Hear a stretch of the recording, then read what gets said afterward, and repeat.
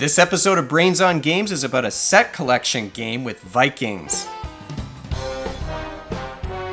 Welcome to Brains on Games. I'm Dr. Brian McDonald, and this episode we're going to talk about a crazy set collecting game with a Viking theme that's coming up on Kickstarter very soon.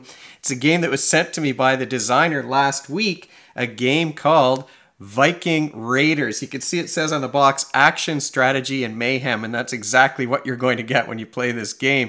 This is a game for kids aged 9 and up. You can play a game in about 45 minutes to an hour, and it works with between 2 and 5 players, although I think it does get crazier at higher play counts.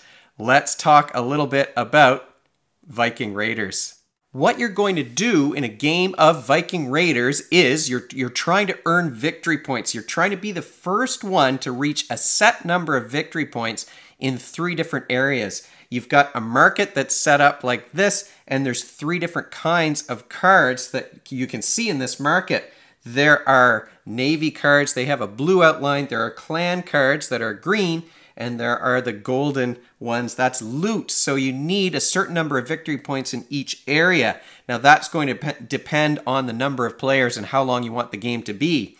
You decide that at the beginning, and you've got a couple of little cards that have victory conditions on them. So if you want a quick 2-player game, you might play maybe to 6 victory points. That's what we did when we first played the game, because it just came last week and I quickly had to record something, so I learned to play a bunch of times. Just me and my son played. We played a bunch of games just to 6 victory points. But I mean, you could go up to 8 if you were feeling really like you really wanted to play a longer game of Viking Raiders. So you're trying to collect cards with victory points, and the cards do have those victory points right here in the top corner. These cards are in a marketplace where you're going to purchase them from. So at the beginning of the game, you shuffle up these marketplace cards and you deal out 8. There's always going to be 8 on the table at any given time. And these are the cards that you're trying to save up resources to buy. There's one other kind of card that you don't see in this marketplace. I should mention that you may notice, I don't know if you can see on the camera, the higher point cards, so the ones that are worth 2 or 3, require you to already have some victory points in that area. So you need 1 clan victory point, for example, to purchase this village in addition to the resources that are shown here on the bottom of the card. So if you do happen to deal out the marketplace and there are no 1-point cards, because you'd already need to have something in that category in order to buy these other ones. If there are no 1-point cards, you shuffle everything up again, you deal it out again. So if people have bought up all of these, you would refresh the marketplace. The other kind of card that might pop up in the marketplace, none of them showed up here when I dealt these out, is an ability card. Now this is a card that doesn't earn you victory points, but it does sit in front of you for the rest of the game unless someone manages to steal it. There are cards that will allow you to steal other players' abilities, but this one, for example, would allow you to purchase cards here with 1 less resource. So if you're buying cards from the market in any one of the 3 categories, you're super efficient and it costs you 1 less resource. That can be a really valuable card, especially if you get it early in the game, but you're not going to get it too early in the game because it does require lots of resources to purchase this card. Another thing that you can decide on at the beginning of the game is that you can play with these chief cards, and that gives the players sort of asymmetric player abilities. Each player might have some sort of special power that they can use in the game. It also allows them to buy mercenaries that can protect them from raids. So the chief cards are a really good addition, I think, to add to the replayability. You shuffle these up and players will get one at the start of the game if you decide to play with them, but they're an optional addition. So it's really more for once you've kind of gotten used to the strategy and the mechanics of a game of Viking Raiders. Once you've decided if you're going to use chieftains, you've decided on your victory conditions, you've set up the market like this, the next thing you're going to do is determine the starting player. And you just draw one of the Viking cards, and depending on which card it is that you draw, that's going to determine the rule for who's going to be the starting player.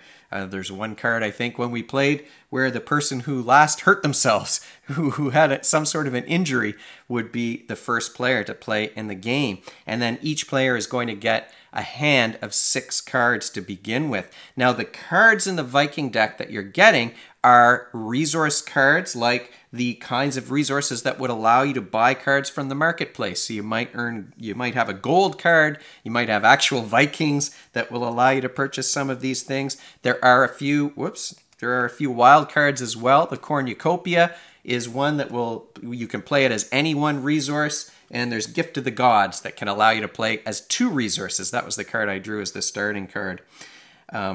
Another thing that you might wind up with in your hand are hidden victory points. So here I've got a clan card with 1 victory point on it. It's got that green outline. So this stays in my hand. And if I'm playing up to 6 victory points, really I only need 5 on the table face up. And then this one gets added on, so it might be a little surprise for the other players if you're able to hang on to it. Because the other kind of cards in this deck are action cards, and the action cards allow you to do all kinds of things. You can steal another player's loot cards, for example. This one allows you to steal a loot card worth 1 victory point from another player. You might be able to take cards from their hand, or take an ability card, these powerful ability cards. I think it's a Loki card that allows, I mean, he's the god of mischief, right? So a Loki card might allow you to take that other player's ability card. This one allows you to look at another player's hands, take 2 cards from them, and give them 1 of your cards in return. So not a bad card. You can really mess with the other players with cards like that. What you're going to do on your turn, you begin your turn by drawing 2 Viking cards, and then you can play an action card or purchase a card from the market, or both. So you are allowed to do both. You may only have enough cards to do one. You may not be able to do anything. We did have a turn or two where there wasn't very much that we were able to do when we played the game.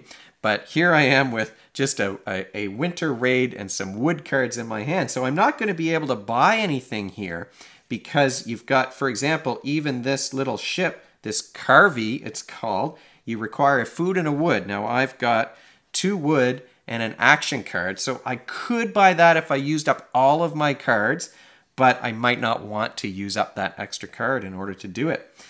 The really crazy thing about this game is that you can also do some raids. So as one of the players is getting closer to victory, and they've got maybe they've got all of their victory points in one area or the next one, you can play a raid card. There is another special card in here. I don't know if I'll be able to find it quickly, but it does have a red outline.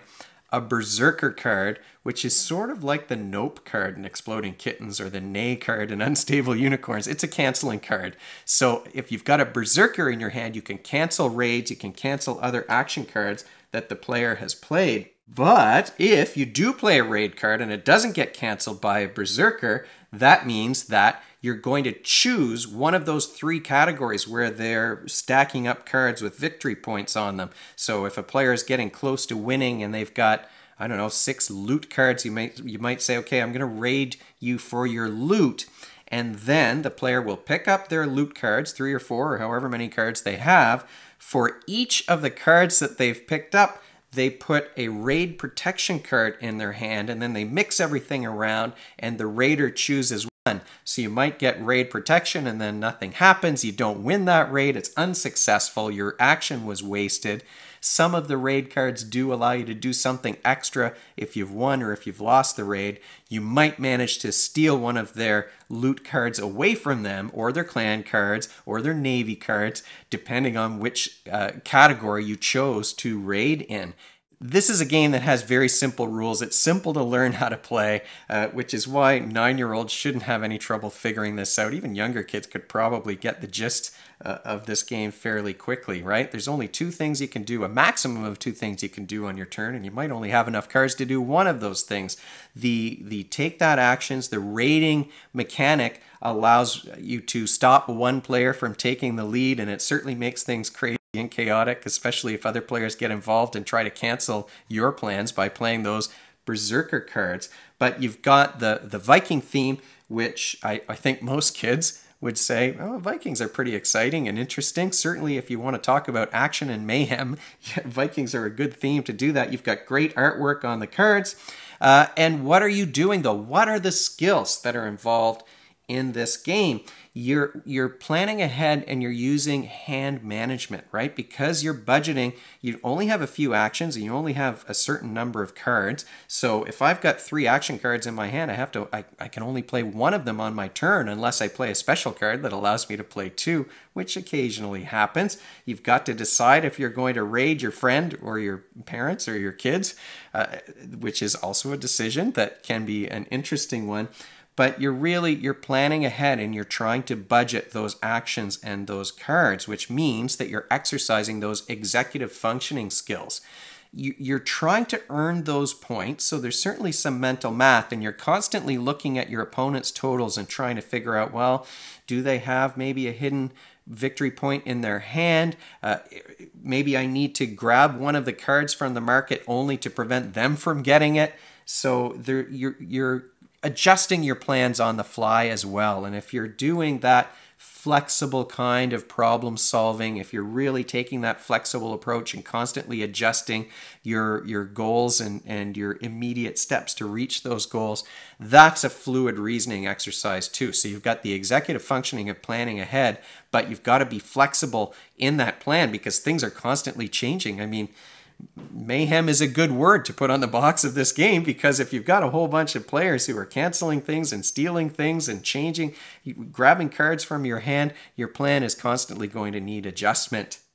And that, in a nutshell, is Viking Raiders. It is a quick game that exercises those flexible problem solving and executive functioning skills. It's got the fun theme, the great artwork, and I've got to thank the designer for sending Viking Raiders along. This is coming up on Kickstarter very soon. I will put a link in the show notes to the campaign as soon as I get my hands on it. If you have questions or suggestions, you can leave them in the comments below this video, or you can email me at brian@brainsongames.ca. brainsongames.ca is the website. That's where future episodes will go, and the previous ones are up there already. Brains on Games is the Twitter handle and the Facebook page and the Instagram feed, so we're all over the place. And if you enjoyed this video and you want to be notified of future ones, you can head on over to YouTube and click that subscribe button. Thanks for joining me, and hopefully I'll see you next time.